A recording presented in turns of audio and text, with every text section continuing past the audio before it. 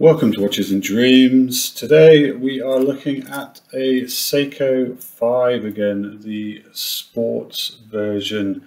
This is a GMT Seiko 5. These watches are outstanding value for money. They've received a lot of attention due to their quality, really. This watch retails at approximately $450 to $500 US. So it's on the upper end, I would say, of a Seiko watch, but you can see why they're so popular just because of the quality that you get for the money. Let's have a quick look around this watch. We have a Jubilee bracelet. It's actually a nice bracelet. The other Seiko 5 I got was a terrible bracelet, but this one is pretty good. It's quite wobbly. It's not the best bracelet in the world, but it's certainly an upgrade on the other bracelet I had. And then the clasp itself is a twin clasp. We'll get on that later. And then we've got the GMT function with a nice bezel, with a black and like a grey type greeny colour underneath. I'm not really sure what this colour is. I'd say more of a grey, but it definitely has a green tinge to it as well. This is a super nice watch. So let's have a look around the watch in a little more detail. The case size is a big case size. It's 42.5 millimeters. You can get various dial colors, this being the black version, and you can get various bezel colors. Like I said earlier, this is the black and it's like a grey green type of color. This is a GMT version. You don't have to have the GMT function, but I love GMT watches, so this is why I chose this one. It's quite a thick watch. It's 14 millimeters, so you're not really going to wear this under a shirt.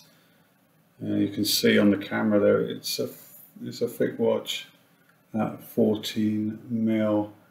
And then if we look at the bracelet itself, bracelet is the Jubilee bracelet. It's slightly tapered, and it's 18 mil wide. And as we come around to this clasp, it is a double clasp with push there, but the clasp is not great. It's kind of this cheap version clasp, not the best clasp in the world. No on-fly adjustment, but it does have several different adjustment links there, which if I'm honest are actually quite hard to adjust. I've adjusted it this morning and it's quite fiddly, guys.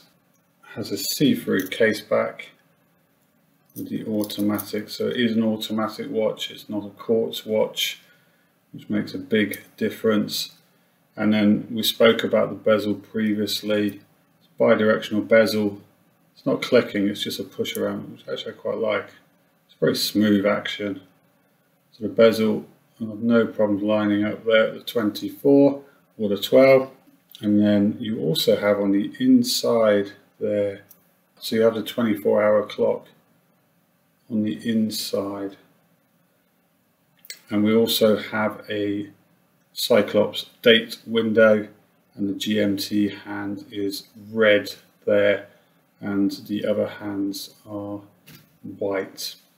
So it's a super nice looking watch. Has a slightly off center crown with crown guards, generally off center for Seiko.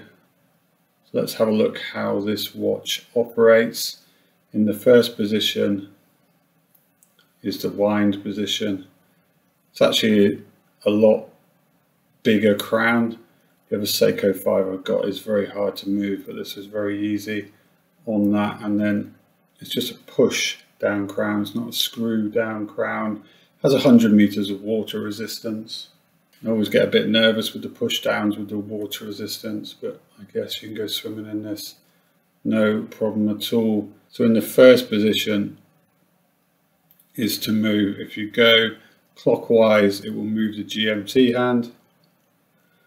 Very easy to do.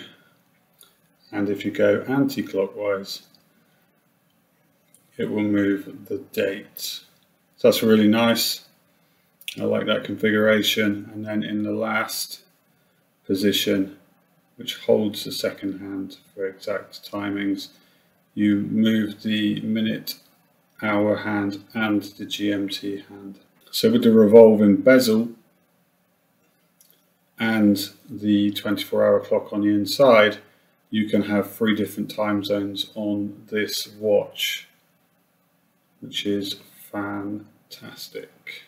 So that's the functions, and that just pushes back in very easily indeed. So I mentioned the bracelet before. Very nice Jubilee bracelet that is reminiscent of a Rolex Jubilee. Clearly not the same quality. You can hear it sort of clicking around a bit there.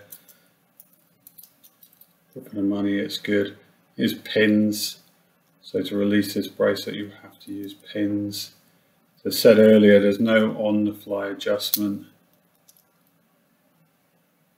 It's just these adjustment holes here, which are quite fiddly, and you will not be able to do that on the fly at all. Just need a tool to change those. That's very nice. Seiko watch band, to be honest, I'm really, I wouldn't say falling in love with, but just really starting to appreciate the quality for the bang for the buck, as they say. This watch is super popular, and you can see why. Okay guys, let's take a look at this watch on the wrist.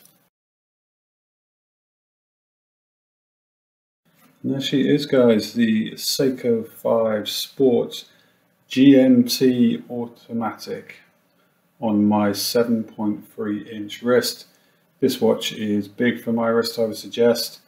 42.5 mil is over my sweet spot of 40 mil, and it is fixed. So it's a very manly watch.